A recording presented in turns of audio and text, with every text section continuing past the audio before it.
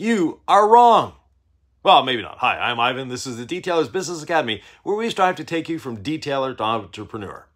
Now, here's a few things that some people and I disagree on. And I might say they're wrong, but this is just a fun little format. If you like it, leave me a thumbs up, give me a comment. Let me know if you like it or you don't like it. And don't forget, you could reply to anything I say. I love answering your questions. First of all, one thing that a lot of detailers are wrong about, I'm going to start really low price, and as I gain experience and customers, I'm going to raise my prices. Wrong. No, those customers are not going to follow you. The customer that's looking for the $29.95 special, guess what? When you raise your prices to $99.95, they're still going to be looking for a $29.95 special. Start your pricing where it needs to be. Do not undercut the competition in your area. That is never, ever a good way of doing business.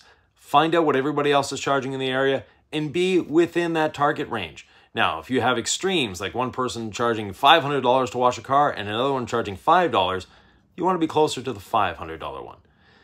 That is how you're going to grow your business. If you start at the $5 level or $29.95 or whatever low price you want to do, when you go to raise that price, you're going to have to start all over again.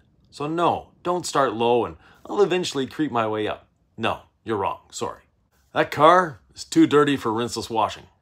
No car is too dirty for rinseless washing. No, rinseless washing is a skill set. It's something as a detailer, especially a professional detailer, you need to develop. Once you learn how to use a rinseless wash, there's no car you can't do with a rinseless wash. Now you're saying, well, what about that truck covered in mud? Yes, I've read all these things before. Anyways, that car covered in mud, what are you going to do to it before you take your soapy wash mitt to it? You're going to rinse it off. Well, with a rinseless wash, you're doing the same thing.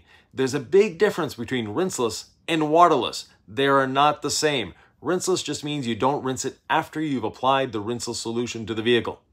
So if you're going to be doing your pre-rinse with your soap, then you're going to be doing your pre-rinse with the rinseless wash. Now, there are different skills, there are different ways of doing a pre-rinse with a rinseless wash, but yes, the pressure washer is definitely involved in a lot of these cases. I am so happy with my business. I am booked out like 5 weeks in advance. No. When you're booked out like 5 weeks in advance, guess what? Your customers are going to go somewhere else. The detailers that complain online that, oh, my customer flaked on me or my customer canceled, probably they were booked out like 2, 3, 4, 5, 6 weeks in advance. That's why the customer canceled. Either they don't have the car anymore because it's been so long, or they simply found another detailer that was willing to do their car when they wanted it done. Now, if your customer says, I want to book it in 3 weeks, by all means. But that should not be something you're imposing on your customer. Your customer wants their car done when they want it done. And if you don't have the manpower to get it done, if you are booked out more than 2 weeks, you need to hire someone or raise your prices. Trade shows are not for me. I'm not going to learn a damn thing. Oh, you'll notice I'm wearing a Southern Detailers Conference t-shirt today. And shows like the Southern Detailers Conference, MTE, SEMA, they're all must-attend events. You're going to come out of there a better detailer. Not because you learned a new skill, because you met new people. You've met new entrepreneurs. You've met people doing the same thing you're doing. You're going to be more motivated. You're going to find a new idea. There's education segments to all these shows. Go to those education segments. It is well worth the investment. I'm too busy to answer my phone.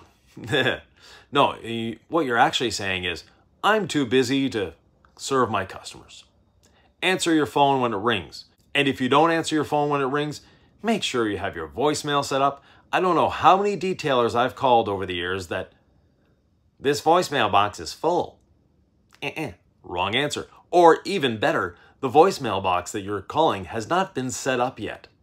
Come on, people, you're running a business. A business means people need to contact you.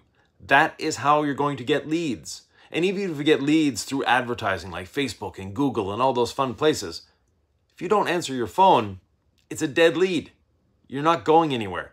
And that person, while they have their phone in their hand and maybe Google up on the screen, guess what? They'll keep calling till someone answers. But they won't be calling you, they'll be calling someone else. I refuse to do work like that because it's my name on the car. Wrong. Unless your name is Nikolai Tesla, Henry Ford, or Louis Chevrolet, your name is not on a car. Sure, you did the work on it, but it ends there. Too many people get hung up with their egos, and get rid of your ego when you're a detailer. It's not helping you, it's not serving you. Yes, you want to be the best around. You want to be the best at customer service. Your customer really doesn't care how their car looks.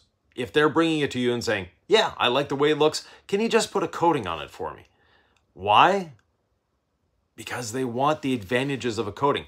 And consumers do not see the same advantages to coatings that most detailers do.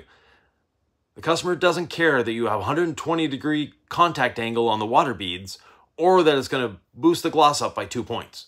No, the customer wants a vehicle that's easier to clean, that they won't have to wash as often, and is chemically resistant. That's what the customer wants in a coating.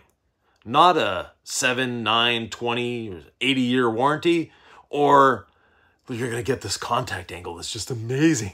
You're going to see these beads all over the... No, customers don't care about that. Some, yes, the odd one. But in general, they just want an easy-to-maintain vehicle that when, yes, you're going to cringe here, when they take it through their car wash, it comes out cleaner on the other side. If you have any questions, comments, thoughts, or ideas, please leave them below. Always happy to answer, and we'll see you in the next one.